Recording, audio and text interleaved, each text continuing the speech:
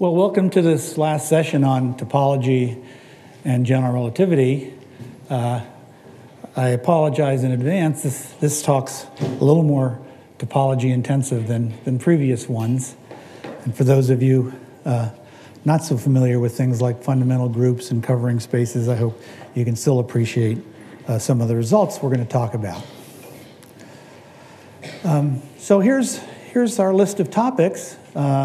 We're in part 2, and yesterday we talked about the topology of black holes, and now we want to talk about the topology of the region of space outside all black holes. That's where we live, okay?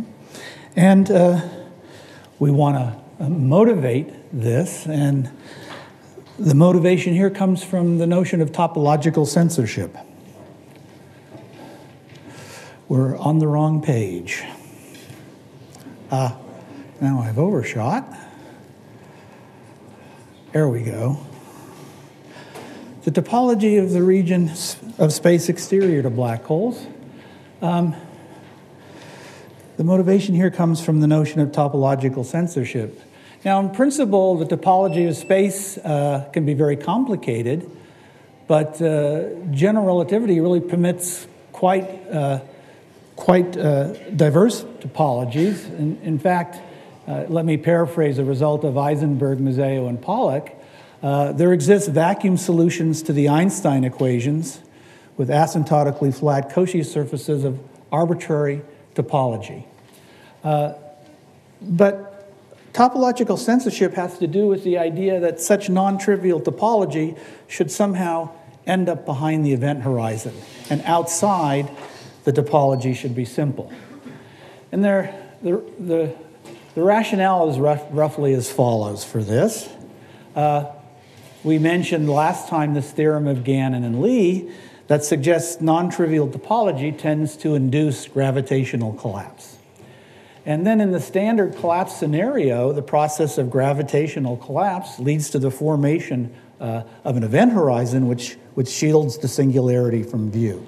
This is and then, according to the notion of topological censorship, this non-trivial topology that induced this collapse itself ends up behind the event horizon. And this circle of ideas was formalized by the topological censorship theorem of Friedman, Schleich, and Witt, which says in physical terms that observers outside the event horizon are unable to probe non-trivial topology. I won't say explicitly what that means. More formally, their theorem applies to asymptotically flat, asymptotically Minkowskian spacetimes. These are spacetimes that have an asymptotic structure similar to Minkowski space. They admit a past and future null infinity. So here's again this sort of Penrose type diagram for a black hole. So their result applies to observers that travel out here in the domain of outer communication. That's the region outside of all black holes and white holes if there are any. Subsequent to their work, I was able to strengthen their result by obtaining a purely topological conclusion. And so we have the following theorem: let M be an asymptotically flat space-time, and suppose that the domain of outer communications, this region outside of all black holes and white holes if there are any, is globally hyperbolic and satisfies the null energy condition.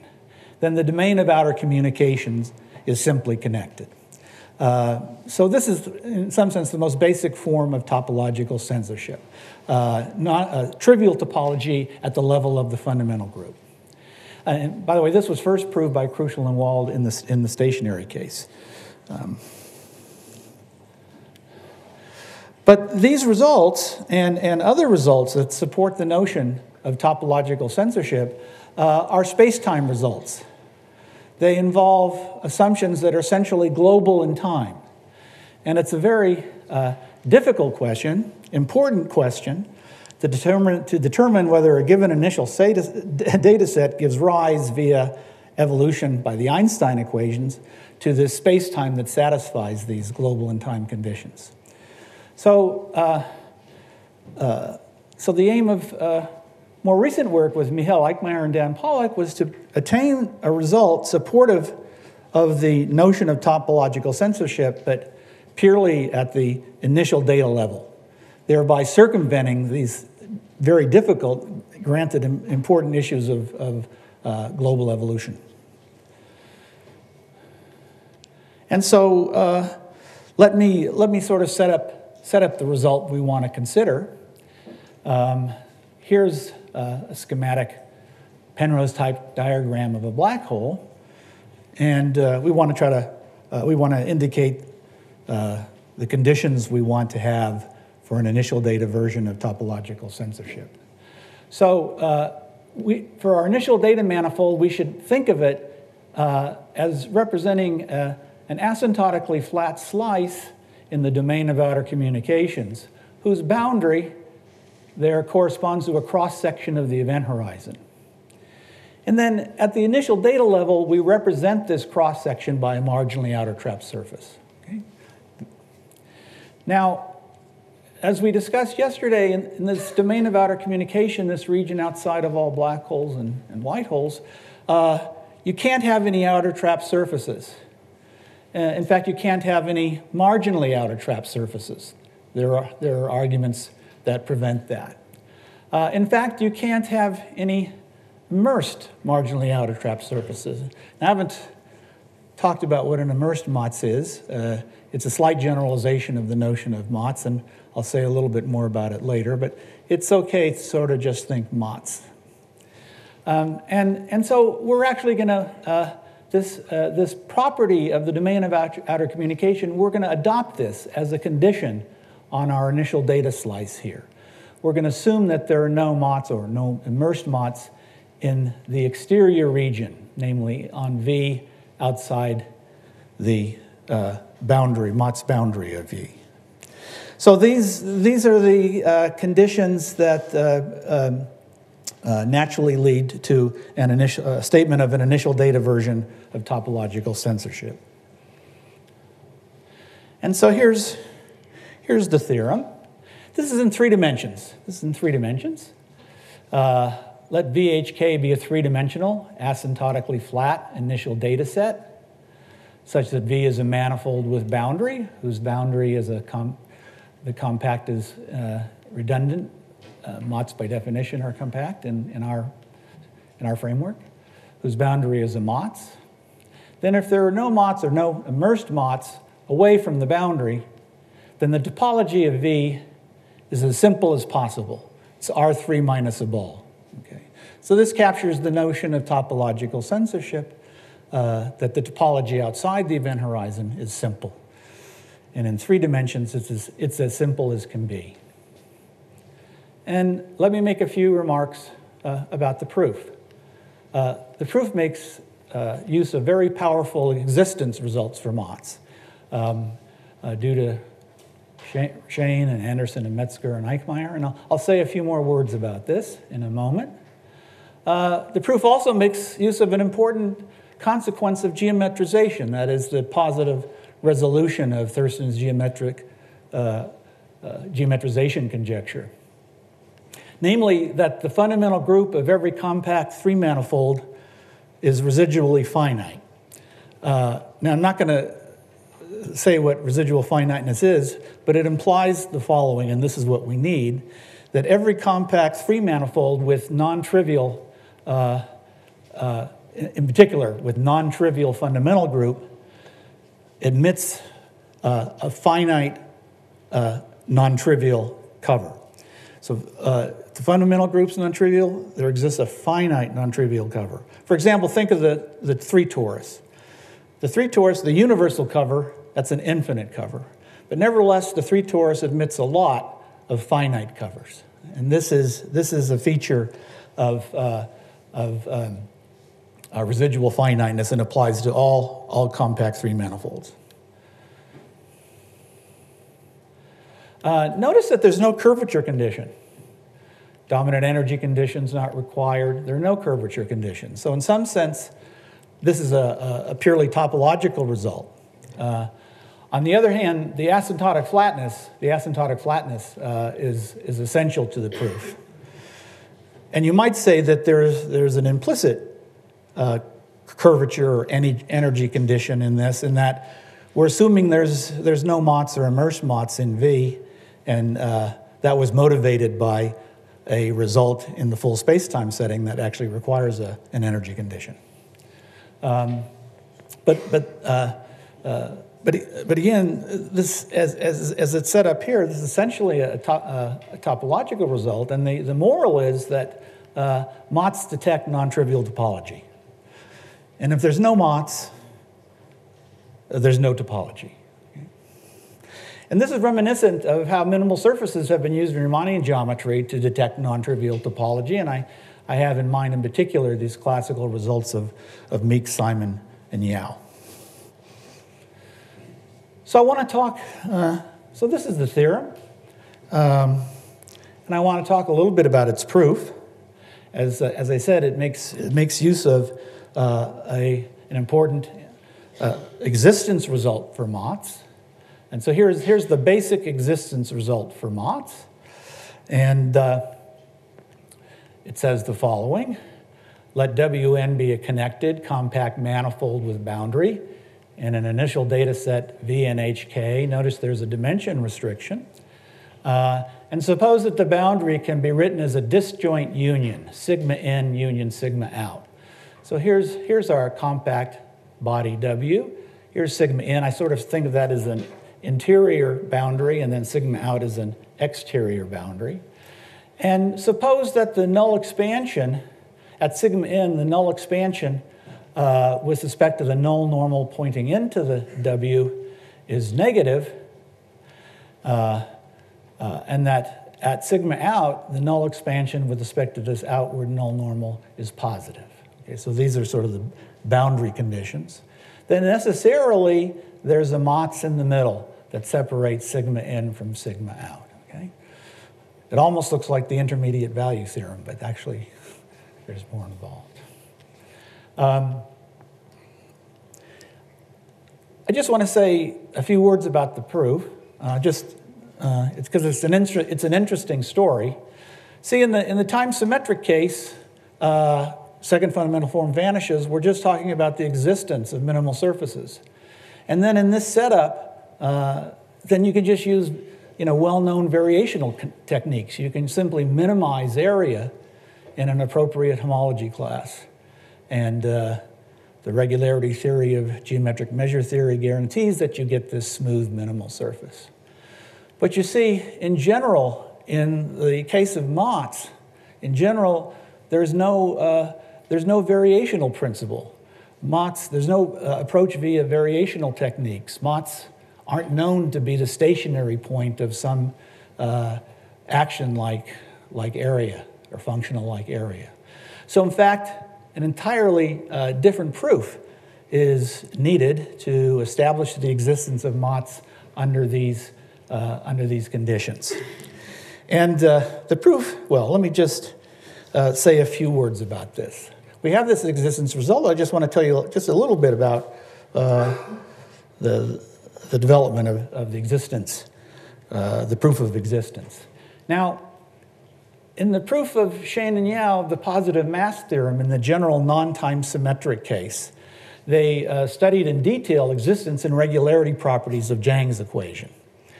And it was solutions to Zhang's equation that essentially enabled them to reduce the general non-time symmetric case to the time symmetric case. They interpreted Zhang's equation as a prescribed mean curvature equation of sorts. And in their analysis, they discovered and they showed that the only obstruction to global existence of Zhang's equation under appropriate boundary conditions are Motts in the initial data. The only thing that could cause problems are Motts in the initial data, and they had to deal with that problem. So this was certainly a complication in their proof. But as Rick described at this meeting, 2004 Miami Waves Conference, one can turn this drawback actually into a feature. And one can actually establish the existence of Motts by considering solutions, by forcing solutions to blow up. You force solutions of Zhang's equation to blow up. It's a cylindrical blow up, and when you project down, that's where Motts is. So it's a very interesting approach to existence, completely different from the minimal surface case. And detailed proofs were given by Anderson and Metzger in 3 dimensions, and by Eichmeier up to, say, 7 dimensions. Eichmeier's proof requires, he develops a very strong regularity theory based on results from geometric measure theory. That's where the dimension 7 comes in again. There's a really nice survey article by Anderson, Eichmeier, and Metzger where these things are discussed in a very nice way. MOTS, properties of MOTS, and relationship to solutions to Jang's equation. Anyway, so we have this existence result for MOTS. I suppose I should tell you what an immersed MOTS is. There's a general, first of all, MOTS were defined to be embedded and two-sided. But there is a general notion of an immersed MOTS. Whenever you have an immersion of a surface, say into a 3-dimensional space-like hypersurface, a two-sided immersion into a 3-dimensional space-like hypersurface, you can ask whether that is an immersed MOTS. This makes sense. But in fact, we need a much more special notion, or require just a much more special notion of immersed MOTS, which is described here on this slide. So in our statement of the theorem, we're only assuming that these immersed MOTS do not exist out in the exterior region. Okay. So this slide describes what an immersed MOTS is. There's the definition, and there's an example. But actually, I think, and so you can read that, but I think you can see from the proof what is meant by an immersed MOTS. It will come out in the proof.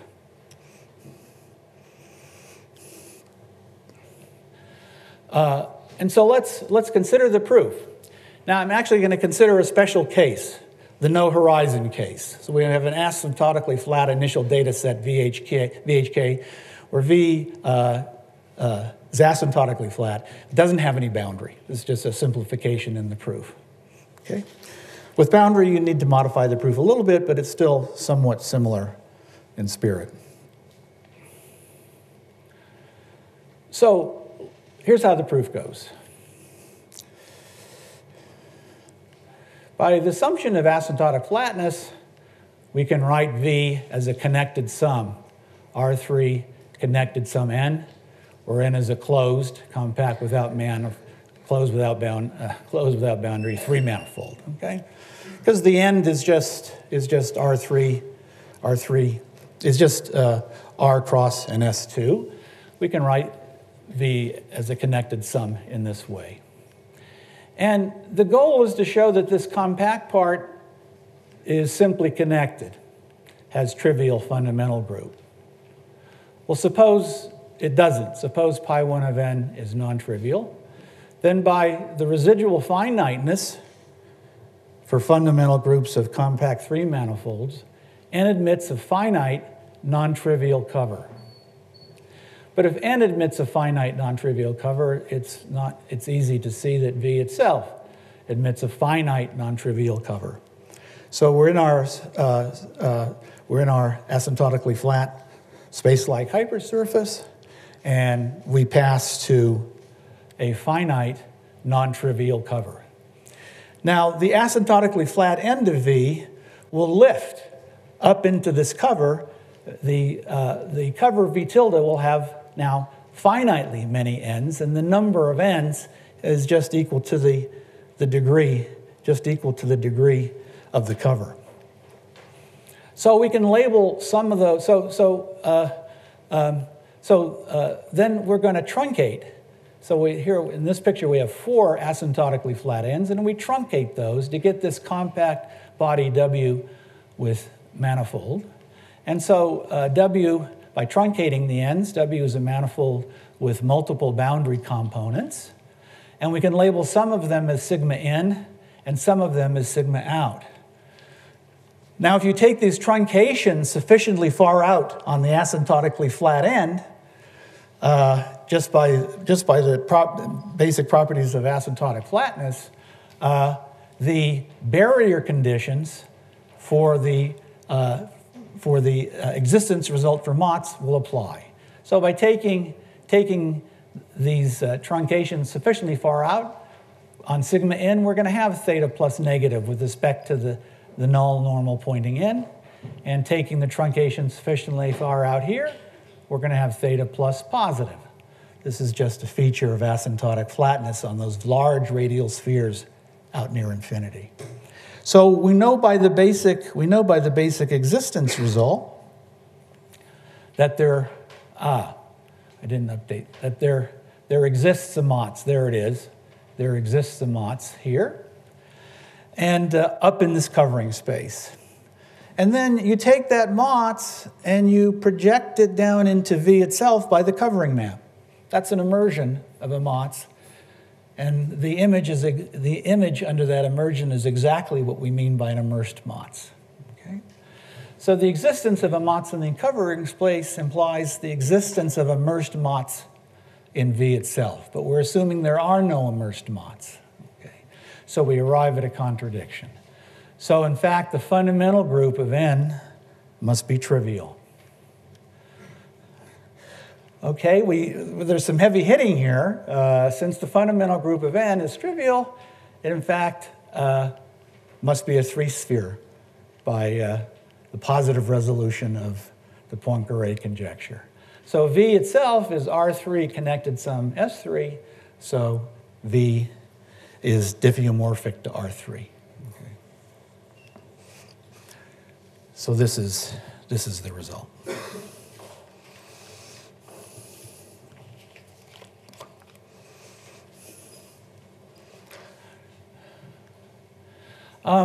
Okay, what about higher dimensions?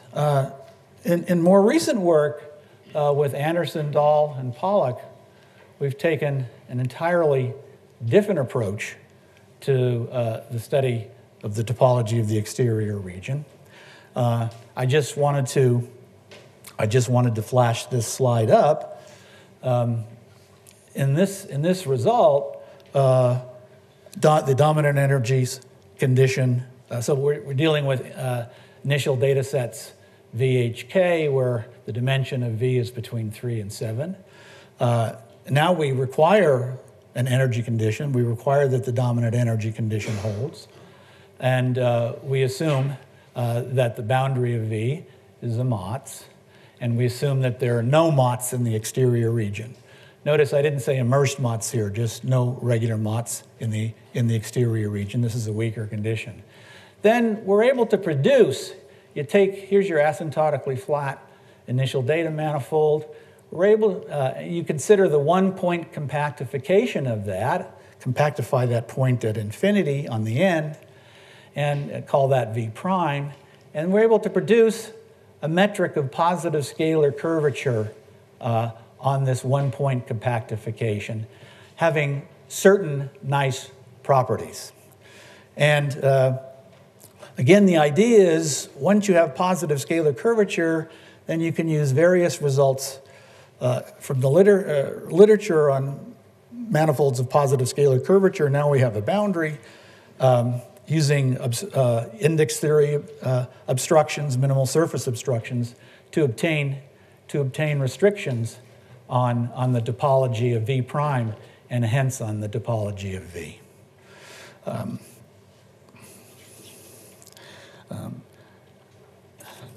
going to probably be saying more about that next week. Okay. So these are the results I wanted to talk about concerning the topology of the exterior region, region exterior to black holes. Now I want to switch gears into sort of the last topic in our outline. Let's switch to cosmology. Okay? So we're getting away from isolated gravitating systems to now cosmology.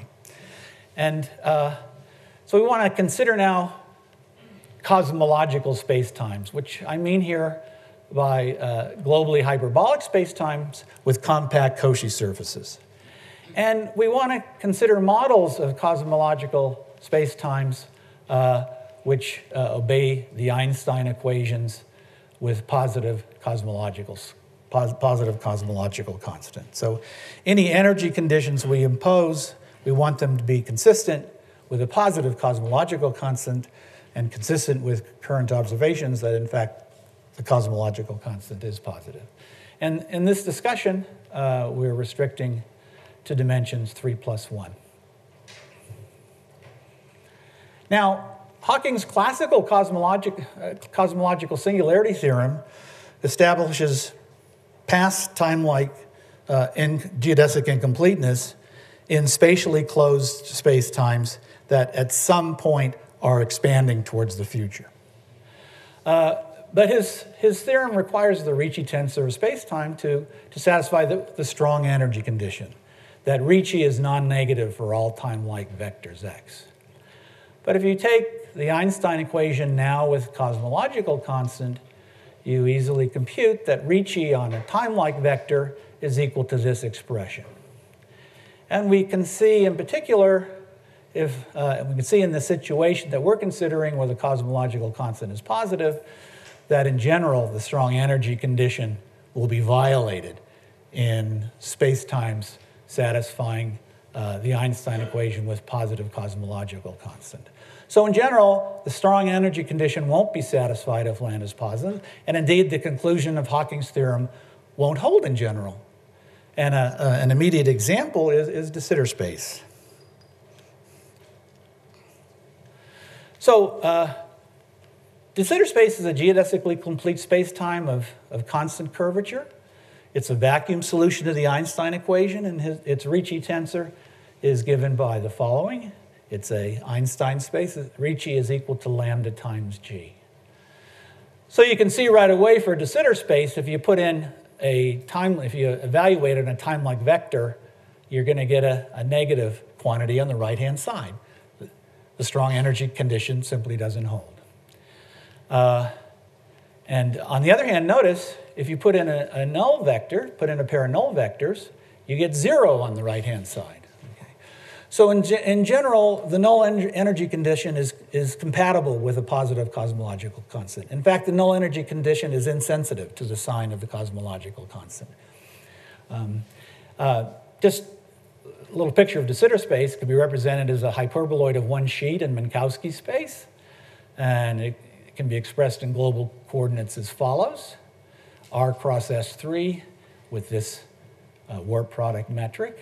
And far enough to the future, the universe is expanding towards the future.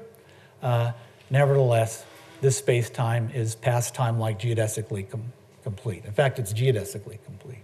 Okay? There are some other examples of future expanding, of physical interest, of future expanding cosmological models that can be past time-like geodesically complete. So I want to look at the Friedman models, the FLRW models, for some further examples. So here's the models we're looking at. Our manifold is 0 to infinity cross a compact 3-manifold sigma. Here is the metric, the standard warp product metric on FLRW models. And where d sigma k squared is a metric of constant curvature, either k equal -1, 0, or +1. Okay? So these examples are further examples along with the de Sitter example, but now topology enters the picture. These three cases are topologically quite distinct. Sigma is compact with carrying this metric of curvature -1, 0, +1. In the k equal +1 case, that's a spherical space, the fundamental group is finite. But in the case of k equals 0 or -1, this is the toroidal or hyperboloidal case, the fundamental group is infinite. So there's a distinct topological difference between the k equal plus 1 case and the k equals 0 and 1 case. So let's solve the Einstein equations. Let's assume that we have a collisionless perfect fluid, or a dust. So that's an energy momentum tensor of this form, where rho of t is the density and d by dt is the fluid 4 velocity. Then one can solve the Einstein equations with positive cosmological constant and analyze the behavior of the scale factor r of t. So here's a part of a diagram from Ray Dinverno's nice book on introducing Einstein's relativity. It's showing the behavior of the scale factor to solutions of these FLRW models in the case of a positive cosmological constant. Now notice in the case k equal minus 1 and the case k equals 0, r goes to 0 to the past. That is, these models all have a Big Bang, all have a Big Bang beginning, where r is 0. But something happens differently in the case k equal plus 1. There are various scenarios for the scale factor, but in fact there's a range where r looks like this, where r doesn't go to 0, and where in fact the model, the FLRW model, is time-like geodesically complete to the past. There's a mass parameter in these models. When that mass parameter is sufficiently small relative to the size of the cosmological constant, you can indeed get this de Sitter-like past completeness in the FLRW models having spherical topology. So what we observe is that only in the k equal plus 1 case that the past Big Bang singularity can be avoided. But it turns out that this behavior holds in a much broader context. And so this is a recent result with my student Eric Ling. Says the following. Suppose V is a smooth, compact, space-like Cauchy surface in a 3 plus 1-dimensional spacetime that satisfies the null energy condition. Suppose further that V is expanding in all directions. So we have our compact Cauchy surface. There, say, is the unit normal. We're assuming that it's expanding in all dimensions. This is a condition on the second fundamental form. And our conventions are, I think, are opposite Justin Corvino's and also opposite David Feynman's. So you take the covariant derivative of the unit normal in the direction x and dot it into the direction y. Then the condition that V is expanding in all directions is the condition that the second fundamental form is positive definite. Okay? To motivate this a little bit,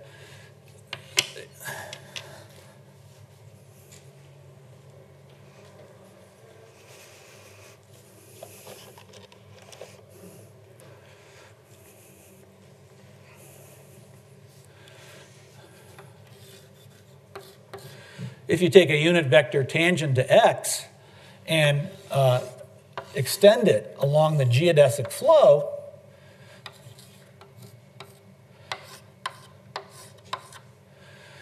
just make it invariant under the normal geodesics to V for a short proper time along the geodesics.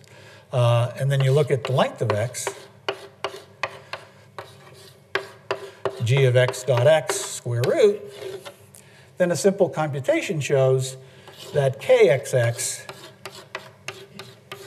is equal to the derivative with respect to proper time along these normal geodesics of the length of x evaluated at t equals 0. Okay?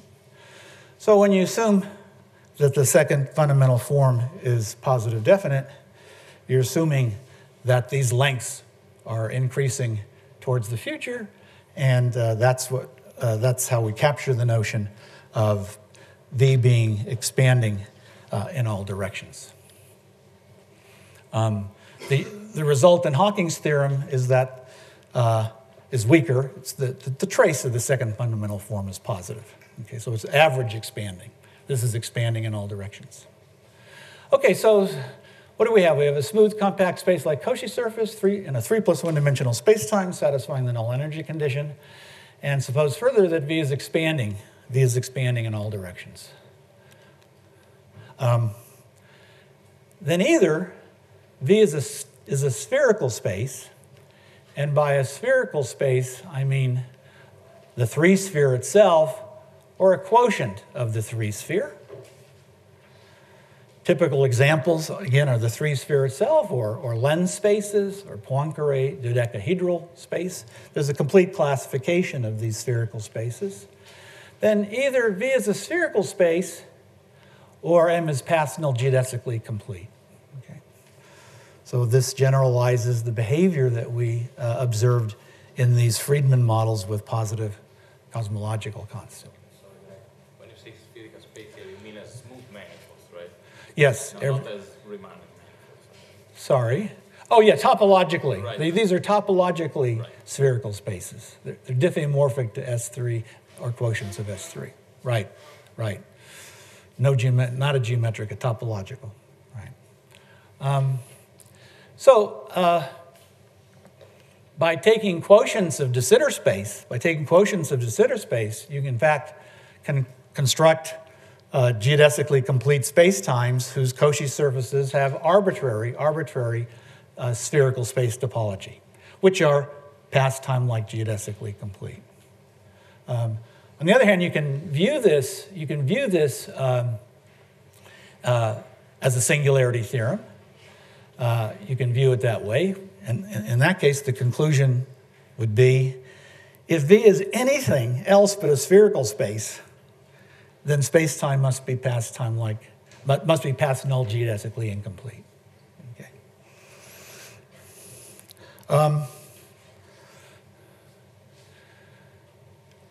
I'm going to be talking more about this next week. This proposition here is a special case of the theorem, and it's also used in the proof in a couple of different places.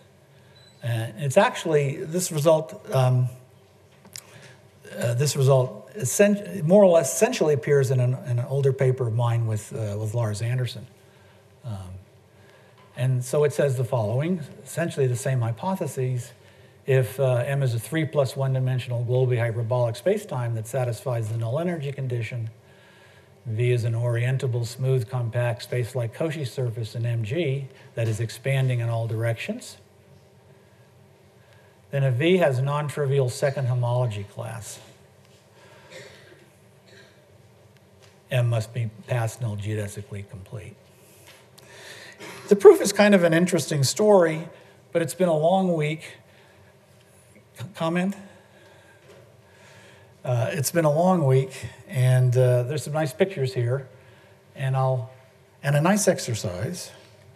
There's a nice exercise there.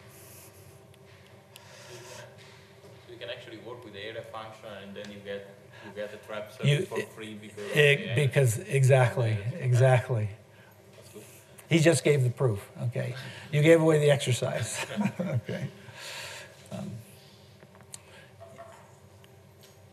Right, if the second homology is non-trivial, then you can minimize area in a homology class.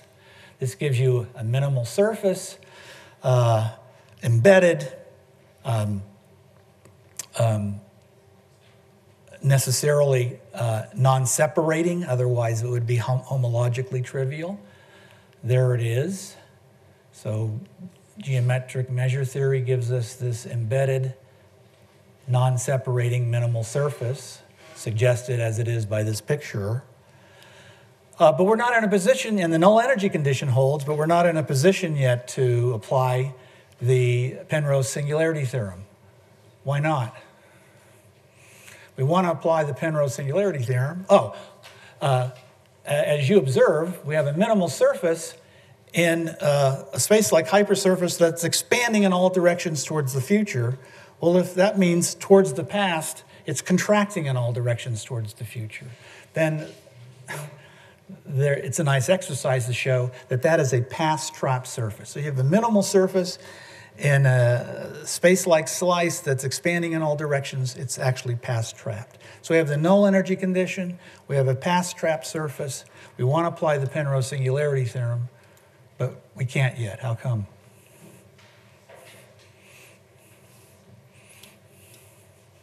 There's one essential hypothesis that's not satisfied from Penrose singularity theorem that's not satisfied.